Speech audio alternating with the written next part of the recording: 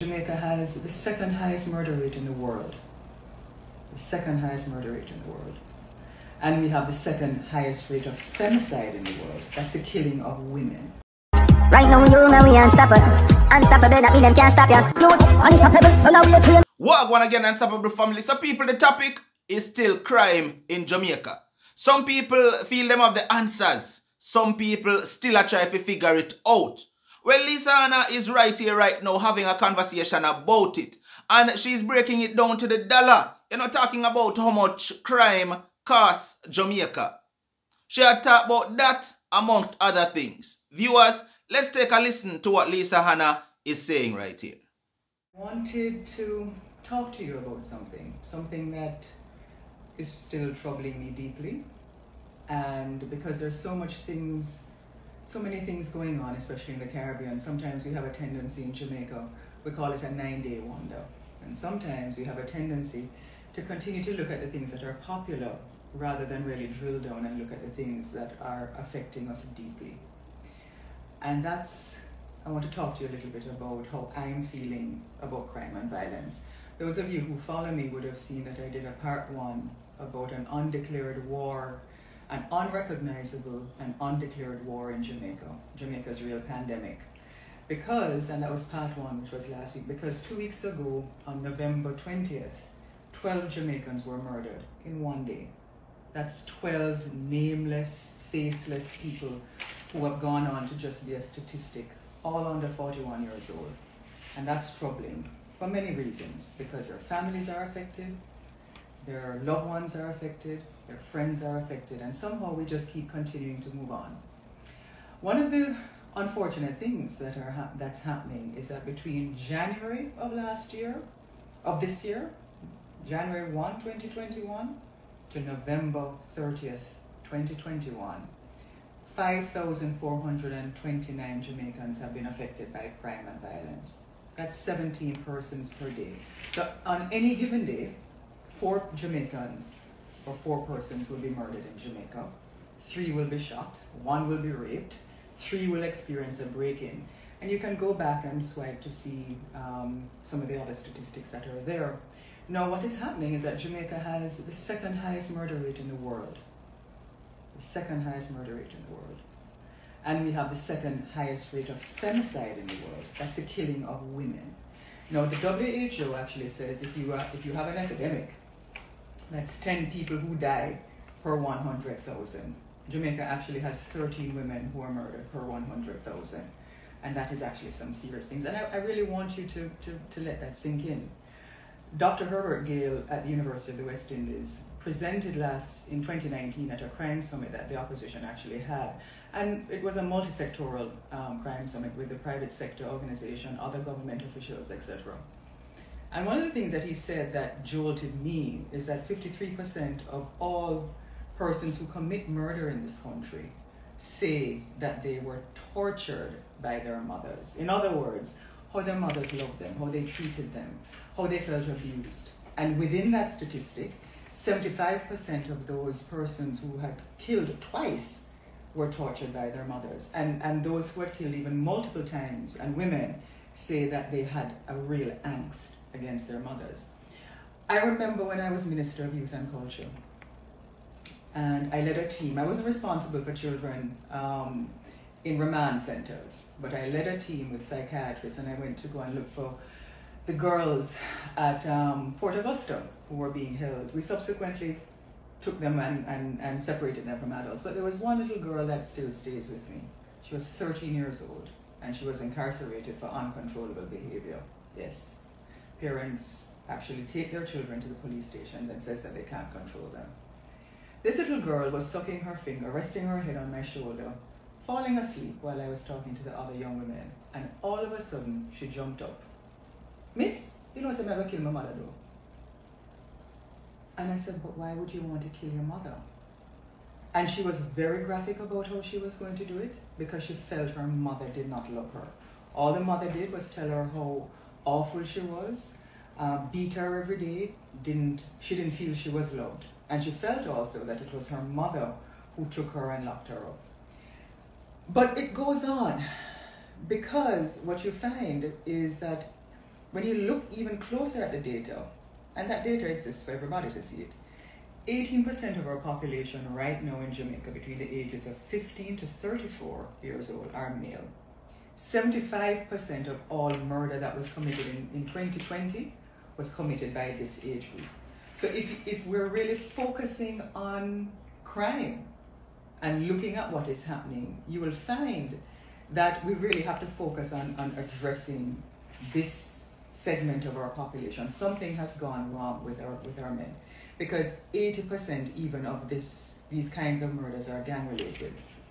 So today, I felt I needed to even dig even deeper, because one of the benchmarks that declares, or when a country is going through civil war, is how many murders you commit by 100,000. So for a civil war, the international benchmark is 30 murders per, or 30 deaths per 100,000 if you are going out there to slaughter people. Right now, Jamaica is at 46.2. 46.2. Let that sink in a little bit. And now crime actually costs Jamaica 5% of GDP, or gross domestic product. And what is that? What is that figure? That's $100 billion. $100 billion works out in our population to $39,000 per person.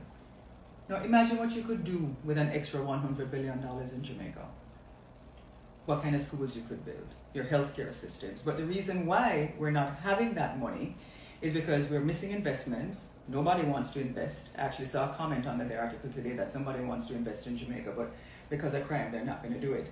And people are retiring in other countries. So because of the levels of violence, the high levels of violence that we have, people are not investing in Jamaica. And we're missing out deeply. And they're taking their resources to other countries. Even Jamaicans don't want to open businesses later.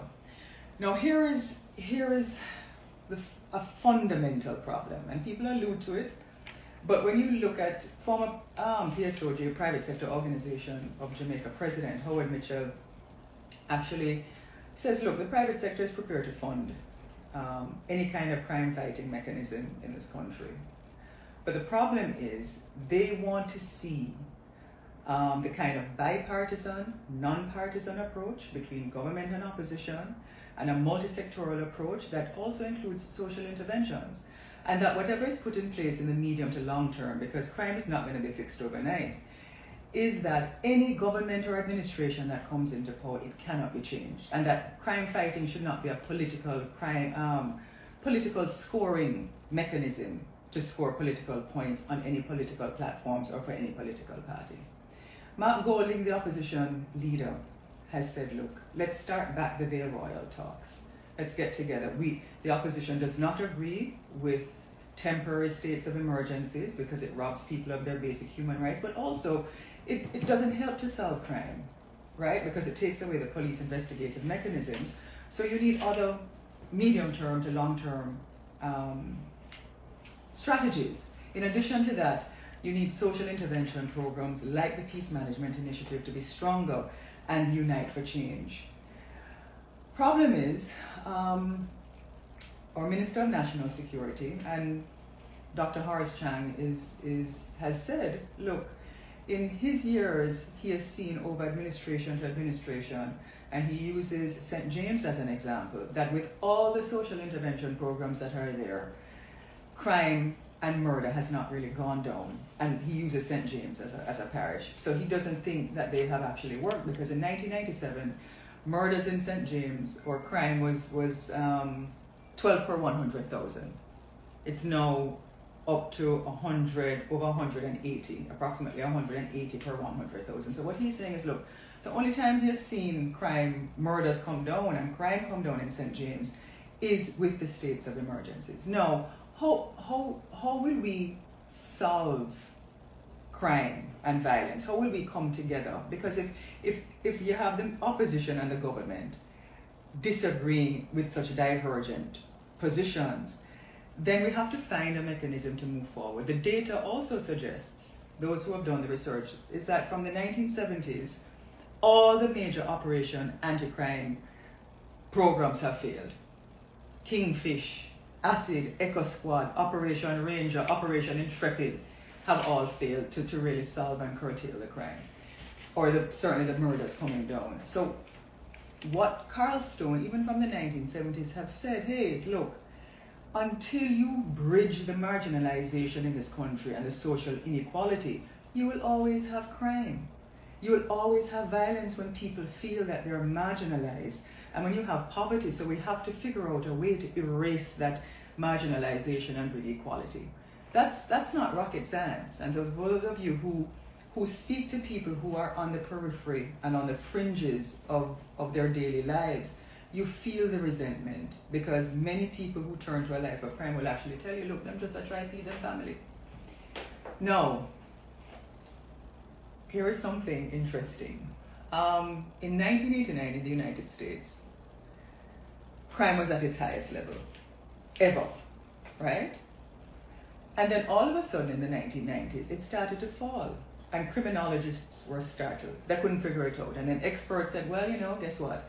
We have better policing, police reforms, the crack and different drug markets have changed, and they went on and on and on.